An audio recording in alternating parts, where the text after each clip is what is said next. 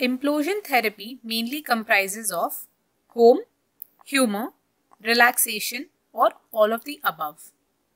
Now, implosion therapy is mainly implemented in those situations where the child is displaying negative behavior. Okay, so the child is not cooperating, he's throwing a fuss, or he's not listening to any of the commands of the dentist, or there is no other behavior modification method which is working on such a child. Okay, so in this situation, what the dentist will do is he will flood the child with so much stimulus that the child has no choice but to face the stimulus till the negative response disappears.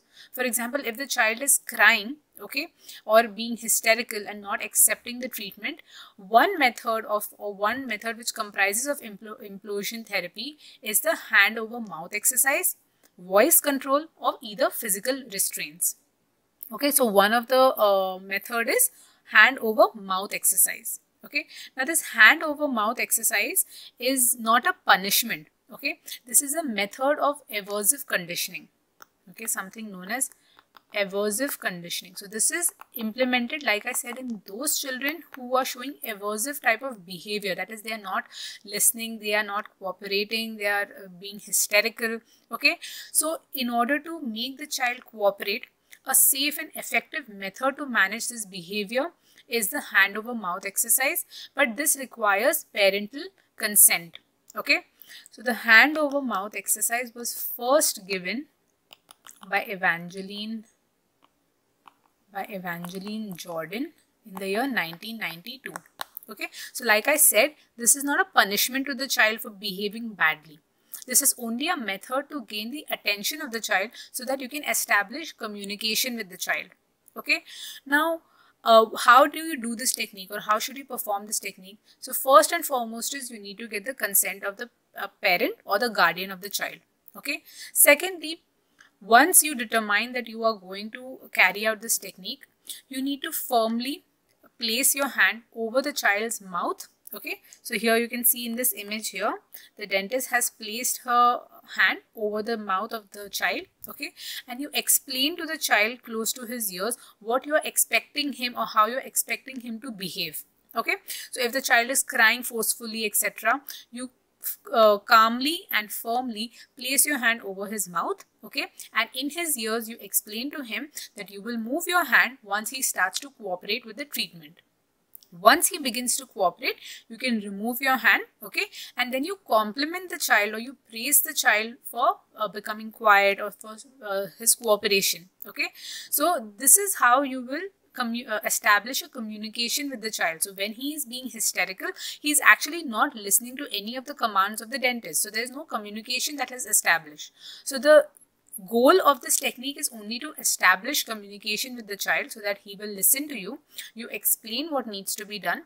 Once he starts behaving in the particular way that you want, then you praise him. This will earn the trust of the child to the dentist. Okay, now while carrying out this technique, it is very important to note that you are not restricting the child's airway in any way. Okay, although there are several variations of home. Okay, so the variations of home. Okay, so there are various ways. Either you can place your hand over the mouth, okay, or you can place the hand over the nose, mouth, so that the airway is restricted. Okay, this is only done in very severe cases where the child is being hysterical and not listening at all. Okay, otherwise, usually the airway should not be restricted for more than 20 to 30 seconds. Okay, this is important. So you should not block the airway of the child for more than 30 seconds. Another variation is by holding a towel over the mouth of the child. Okay, either a dry towel can be held or a wet towel can be held over the mouth and nose of the child. Another variation is the Homar technique. In the Homar technique, the airway is actually restricted. So it is hand over mouth, airway restricted. And the reason for doing this is that the child will quieten down, or he will start to behave so as to breathe. Okay, so because of this, he will stop screaming. And then the doctor can proceed in the same manner as the home technique, where you explain to the patient, and then when the patient starts cooperating, you remove your hand from over the airway so that the child can breathe and the child will quieten down. Okay. However, this is not something that needs to be done routinely. Now the indications and the contraindications of using this technique is very, very important. Okay, this has been asked as a question in the previous examination, that in which situation or in which clinical situation will you indicate hand over mouth, and in which situations will you contraindicate hand over mouth technique. Okay, so the home technique is only indicated in children who are healthy. Okay, who are healthy, who do not have any handicap. Okay, so a healthy child who is displaying defiant and hysterical behavior.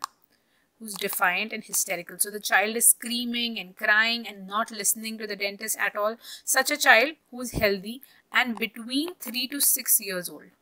Okay, between 3 to 6 years old, and he is able to understand. So why 3 to 6 years old is so that the child has some basic understanding and verbal communication. Okay, so the child should be able to understand the commands of the dentist and also have some verbal communication to communicate with the dentist.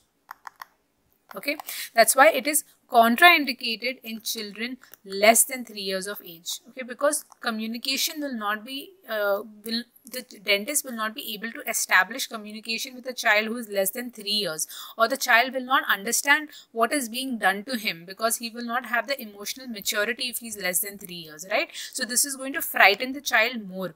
So in this situation where the child is less than 3 years, you will absolutely not do this technique of implosion therapy or aversive conditioning. Okay, and this is only done, the last indication is a child who is displaying uncontrollable behavior. So there is no way of controlling this child's behavior, uncontrollable behavior. So these are the indications of doing home technique, right? The other contraindications are in a child who has any sort of handicap. This can be physical or emotional handicap or mental handicap, right? So, and an extremely frightened child. Okay, so in these situations you will not do home technique. So these indications and contraindications, again, they are important. The variations of home technique are important, and also it is important to know who has given this technique. Okay, that is Evangeline Jordan in the year 1992.